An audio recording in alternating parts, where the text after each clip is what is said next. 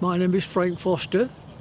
I'm 89 years of age. When I was in the RAF in 1951, I used to play for Cromwell, and then I used to come home in the Saturday afternoon and play for Bamford. But fortunately, a few months later, I suffered a bad left leg knee ligament problem, and that stopped me footballing.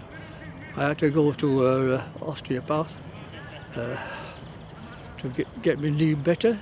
I thought, right, I still love football, so I'm going to go for training and enter for being a referee. I'm a qualified coach, and I've refereed girls, boys, men and ladies, and I'm still wanting to do that. I don't want to finish.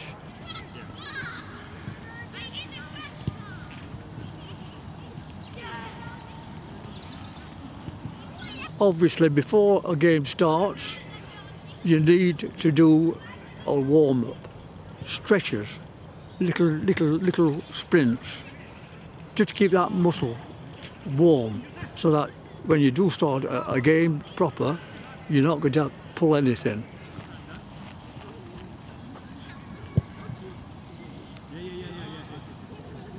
It's the love of football.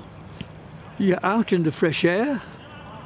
It's not only in the sunshine, sometimes it's wind and sometimes it's rain, but I just love it. Age is just a number. Don't think it is an age. Do what you can while you're alive. And this is what I want to do. I want to carry on and carry on. And when I find out I can't keep up with the players, I shall go back to coaching.